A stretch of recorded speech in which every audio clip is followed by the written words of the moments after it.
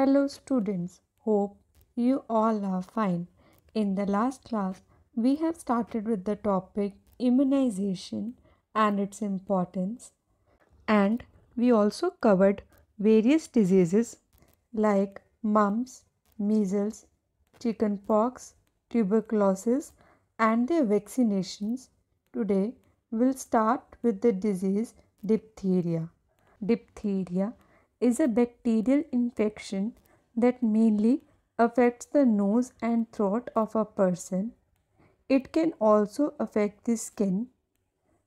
This disease is caused by the bacteria called Corynebacterium diphtheria. Diphtheria is highly contagious and it spreads when infected person coughs or sneezes and droplets of their saliva enter another person's mouth or nose.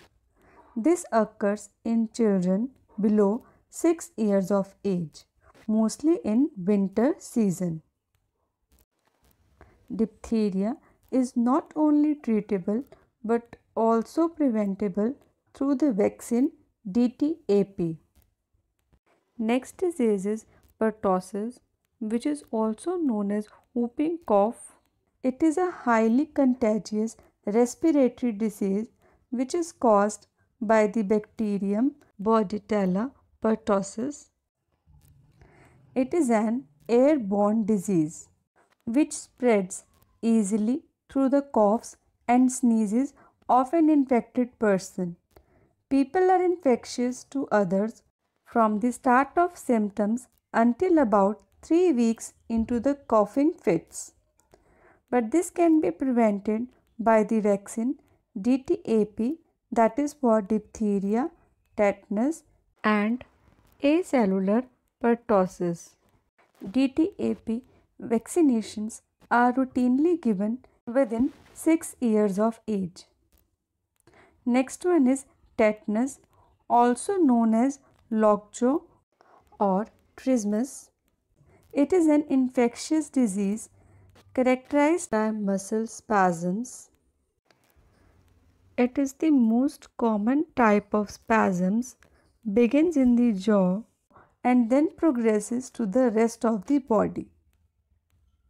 The cause of tetanus is the bacteria Clostridium tetani. It is often found in soil, dust. The bacteria present in the soil through the injury enters the body, then produce a neurotoxin that causes muscle spasms.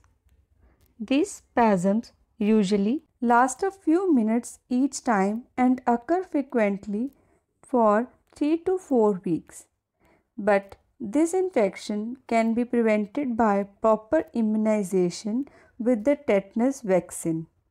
The name of the vaccine is tetanus toxoid, which can be given to the children under the age of 7 years and in a combined vaccine with diphtheria and pertussis known as DTP or DTaP.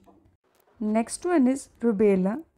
Rubella is a contagious disease caused by a virus. It is also called German measles, but the virus leading to this rubella is different from the virus which leads to measles. The people who get rubella usually have mild illness with symptoms like low-grade fever, sore throat, and rash that starts from the face and spreads to the rest of the body. Some people may also have headache, pink eyes, and general discomfort before the rash appears. During pregnancy, rubella can cause miscarriage or serious birth defects in an unborn baby. For the prevention of rubella, MMR vaccine should be given between 1 to 12 years of age. The first dose of vaccine should be given to the children at 12 months to 15 months of age and the second dose at 4 years to 6 years of age. The last disease we are going to cover is polio, which is also known as poliomyelitis. It is a contagious viral disease caused by a virus which attacks the nervous system, which can cause paralysis, difficulty in breathing, and sometimes death. Children under 5 years of age are more likely to contract with the virus than any other group. Polio is prevented through the vaccine called IPV, that is inactivated poliovirus vaccine, or OPV, that is oral poliovirus vaccine.